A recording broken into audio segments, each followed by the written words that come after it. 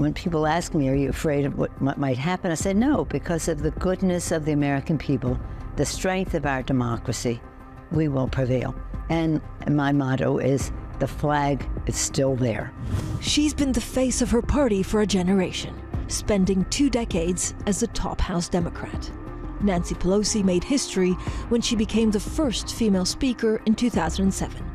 Until recently, the most powerful woman in U.S. politics, she's also faced years of attacks from Republicans, a campaign that escalated under former President Donald Trump.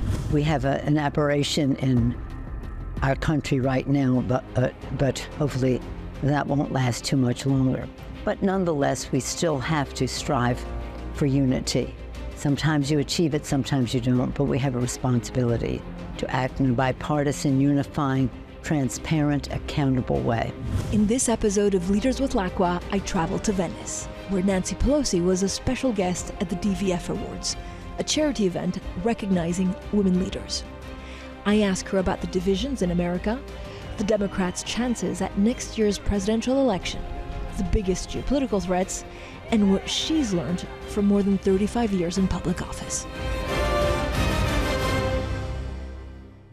Speaker Pelosi, thank you so much for speaking to Bloomberg. You're one of the most recognizable and you're also one of the most admired politicians out there. What did you learn in the last 40 years about leadership in politics? Well, I've learned a lot about leadership for a very long time, observing it in others, recognizing what is needed to get the job done. And I always define it in this way: know your why.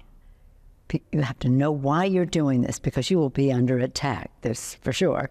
Know your why, know what you're talking about, know how to get it done, think in a strategic way, and then that's all up here. And then also connect directly with people. If you can show them how important what you're advocating is and what you know you're talking about, so they trust your judgment, and you have a plan, you will have followers. You will be a leader. Is it harder to do that in 2023 because of the divisions in America? Well, we have to, our goal is not inch by inch, it's long term. And of course, it's always to bring people together. We have an aberration in our country right now, but hopefully that won't last too much longer. But nonetheless, we still have to strive for unity. Sometimes you achieve it, sometimes you don't, but we have a responsibility to act in a bipartisan, unifying, transparent, accountable way. How do you think President Biden is doing right now? I think he's doing great. I think President Biden is one of the best presidents in recent history for decades. Nobody has accomplished more since Lyndon Johnson or Franklin Roosevelt, whether it's our rescue package to rescue our country from the COVID and the rest, whether it's our infrastructure bill to build the country with good paying jobs, whether it's the science and CHIPS initiative to take us into the future, whether it's IRA, which is just remarkable to recognize the challenge of the climate crisis and to address it significantly in a bigger way than we ever have, in a bigger way than anyone ever has, but recognizing more needs to be done. And at the same time, recognizing our men and women in uniform and our commitment to them. Speaker, is it frustrating, actually, that he has achieved a lot on paper, yeah, but he doesn't always seem to get the recognition from voters? It is. It's sometimes hard to understand, but we don't agonize, we organize. But we just why? This is it. Well, please understand what is accomplished, what it means to you at your kitchen table. And people, most people I'm realizing aren't thinking about politics that much. They're thinking about their own challenges and the rest, and we have to have him relate to that. Now, nobody's better at that than he is. Joe Biden is Mr. Empathy.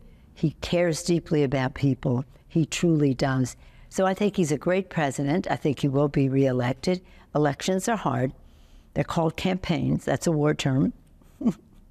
But we'll be ready. And as I say, we don't agonize over what isn't, but organized for what will be. Speaker, what's it been like for the Democrats to be the minority? Not a good thing. I don't recommend minority at all. It is, but we're going to win it back. We have every confidence in that. I mean, they said we'd lose 40 seats, 30 seats at a minimum. We lost 5. that wasn't good enough. I wanted the majority, but we can win 5 seats. Well, more than 5 seats. How have you changed as a politician? Well, I think I've mellowed out, become gentle. Really? I don't know.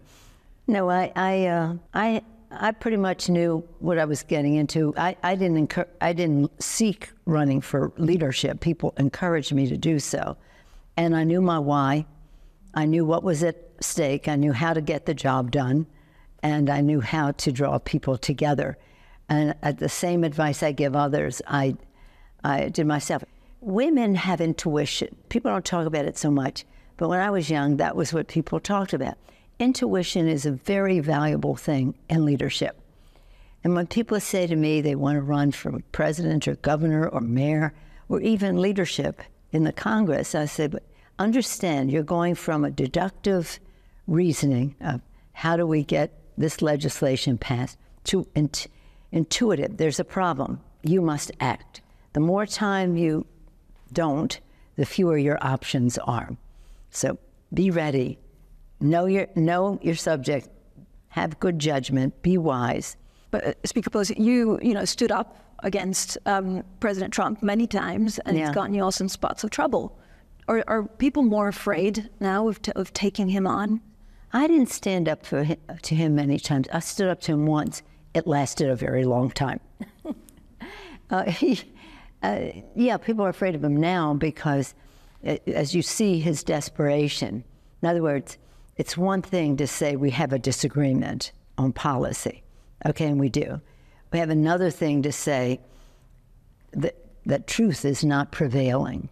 But it's another thing to say there's a recognition of all the violations of the rule of law, that any person is above the law, undermining the press, which is the freedom of the press is the guardian of the gate of freedom.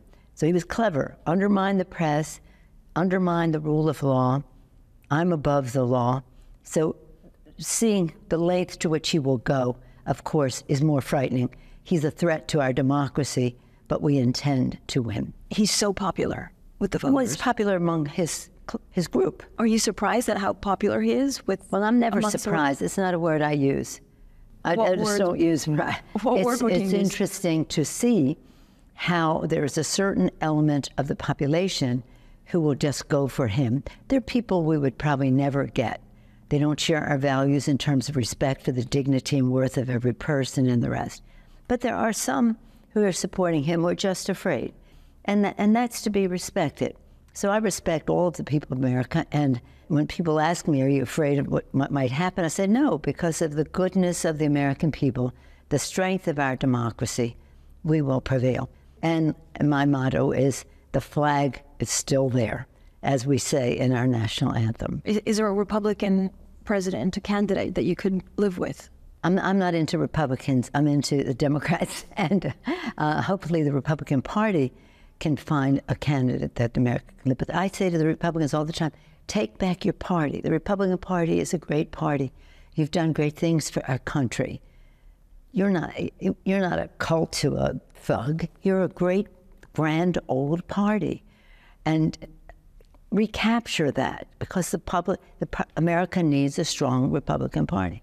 A strong Democratic Party too, but a strong Republican Party. So hopefully, as soon as we get through this, shall we say, cancerous situation that we're in, the malignancy of Trump, they will emerge in a strong way with the leadership that I know is there in the Republican Party. Up next, Nancy Pelosi's harsh assessment on China and why she thinks the world's two biggest economies must cooperate on climate change. We don't have shared values, but we have a shared planet, and we have to work with the Chinese to save the planet, because they're now, I think, the biggest emitter. If not us, they're second, and they're part of the solution in all this.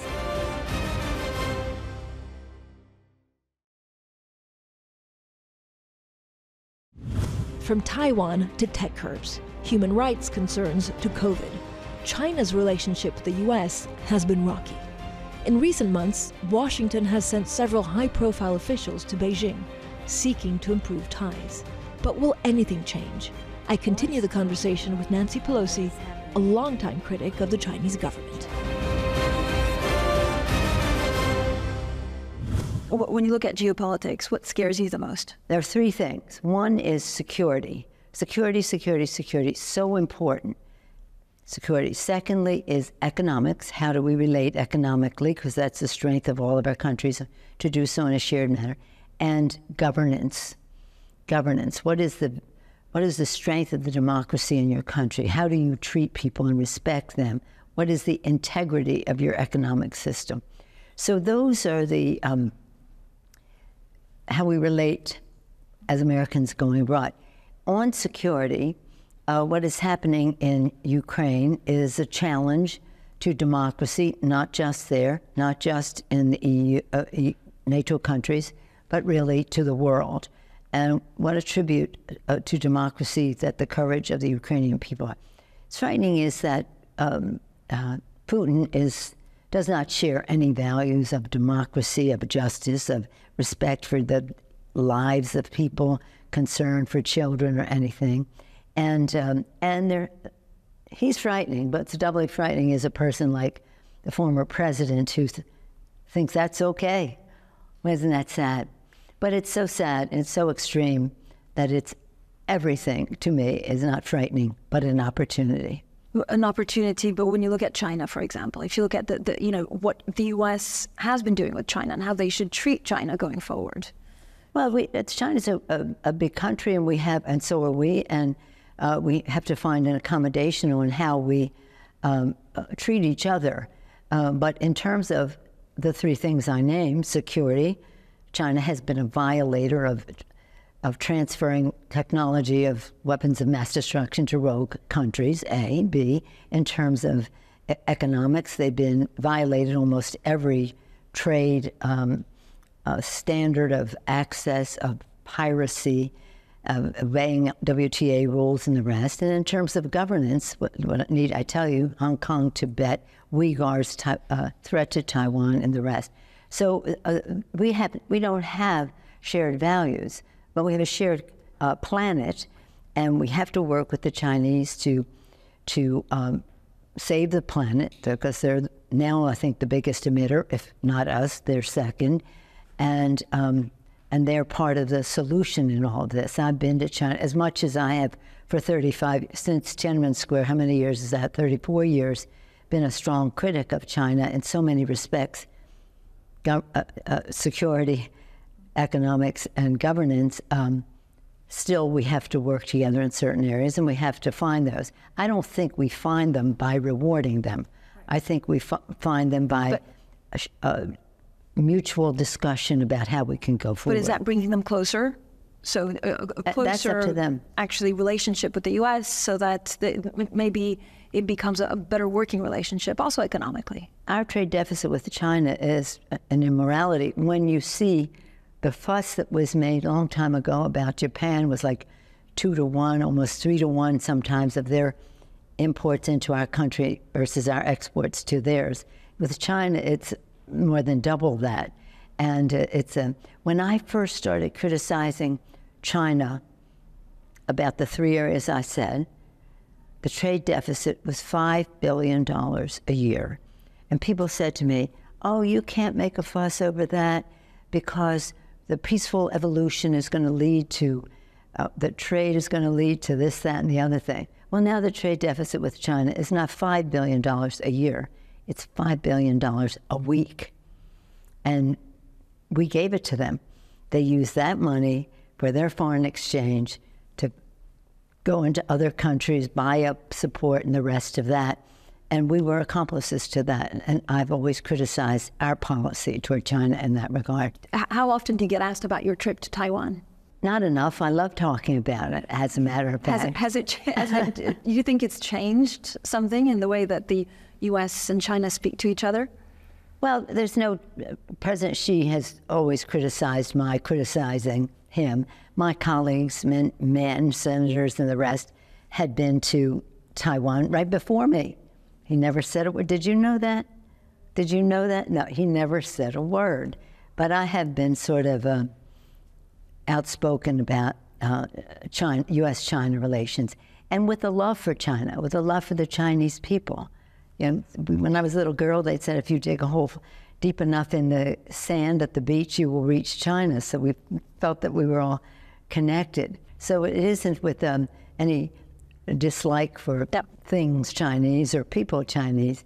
It's about what? A genocide of the Uyghurs, a suppression of democracy in Hong Kong, while promising one country, two systems, taking down of the culture, the language, and the religion of the people in Tibet, the threat to Taiwan, the threat to democracy, not democracy, but threat to freedom of speech. What do you think will happen with Taiwan? We recognize China. Our visit did nothing to alter that. And we have communiques, laws that govern our relationship with China and our relationship with Taiwan, which are very specific. And we are committed to helping Taiwan defend itself should they be attacked. We don't want any change in status unless it were to be done peacefully, but no aggression from either side.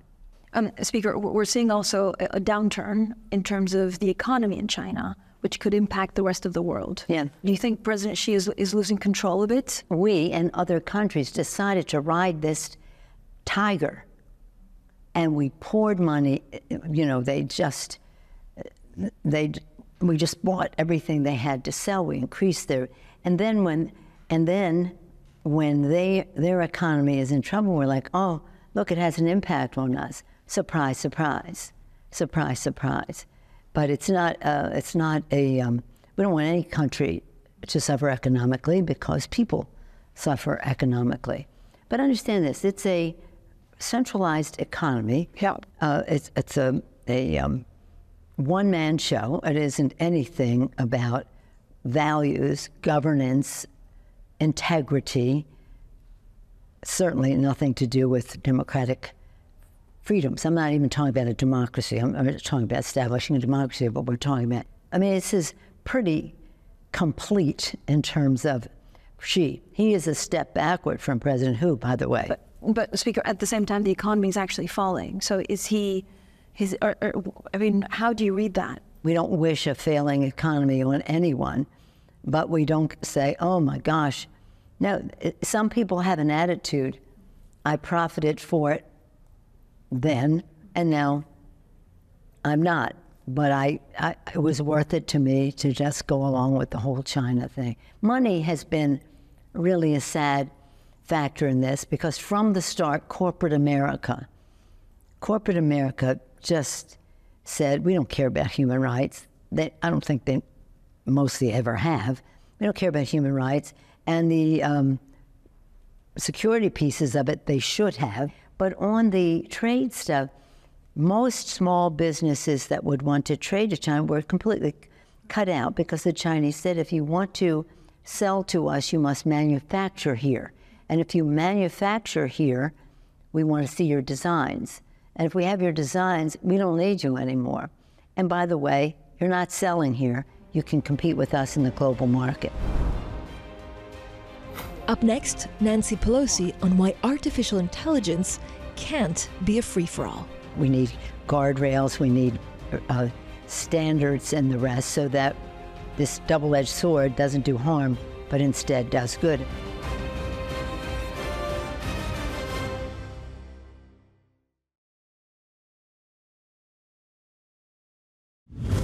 Artificial intelligence, the buzzword that's dominating headlines and creating a frenzy in the tech world. But the dangers of misinformation and fears of potential threats to privacy, security, and livelihoods have forced governments to move to regulate it. It's a task lawmakers in the US are still grappling with. I continue the conversation with Nancy Pelosi. Speaker, how much time do you spend thinking about Elon Musk? I mean, he's a force. No. Yeah, well, I do say he's a force in terms of technology, especially relating to Ukraine, but I don't spend too much time. We have a lot of strong leaders. I come from an area that is very, shall we say, technologically on the move. Yeah. And every year since I've been in office or even before, they have said to me, you ain't seen nothing yet. So we don't know what is next, but I don't spend too much time thinking about him. In terms of AI or technology, I mean, you represent is a double-edged sword. Yeah. And that's in my district, yeah. too, in San Francisco.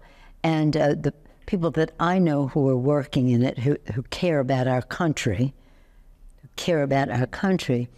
know that it's a double-edged sword, that we need guardrails, we need standards and the rest, so that this double-edged sword doesn't do harm, but instead does good, and it can do some good. But right now we have a strike in the creativity industry, writers and actors and the rest, and there has to be respect for the creativity that they have, and AI has an impact, could have an impact on that, and we have to recognize that, write laws to respect that. In our Constitution, we have respect for copyright. But do we need to regulate AI? Should we regulate built-in protections. Okay. And built-in protections, yeah, we do. And social media? I mean, well, social media has been a double-edged sword. It's done tremendous damage while it's done tremendous good. And that's really sad. But who would want to reverse the ability to have health technology and education and commerce and family communication and all the good things that spring from it? Yeah. While at the same time seeing filthy, dirty stuff being presented to our children and the rest of that. So there has to be a way for families to know how to protect their children. I myself think that there's a regulation in the law that could be changed to protect children. That's an ongoing fight we have with the technology industry. When we talk about leadership, it's also, I guess, about grooming the next generation. Is there anyone that you would support in the Democratic field? For president? For president or for senator? Well, I'm supporting Adam Schiff for senator from California. We have 40 million people in our state. Our senator, who is very revered, Senator Feinstein, has been a champion in California and in the country, whether you're talking about assault weapon ban. She has been the leader in passing legislation for that. Whether you're talking about protecting our natural resources, whether it's water, forest. And so, again, it's a big state. It's the fourth economy in the world, and we need full strength in the Senate. There have been younger Democrats, saying that senior senator should criticizing her. Right, yeah, for some of the things. But welcome to our world. People criticize everybody. But should they not criticize if you're going to remain united? They can do whatever they want. It's a free world, but they don't. And I can criticize them for criticizing her, because the fact is she's been really so much a champion. And to tell you the truth, over the years there have been many men who have had concerns in their service, and some of them young, but nonetheless ill. But you never even heard about them, and I'm not going to tell you who they are. Speaker, a final question, the big elephant in the room, because we're in Italy, is that there are always rumors that you'll end up as ambassador, maybe to the Vatican. No, we have an ambassador. Will you serve your full term? No, as Congresswoman. Congresswoman. Absolutely, positively, no question about that. Question is what I do beyond that. So you're not going anywhere for now? No. Well, I'm here. Speaker Emerita, thank you so much for joining us today. My pleasure. Thank you. Thank you so much.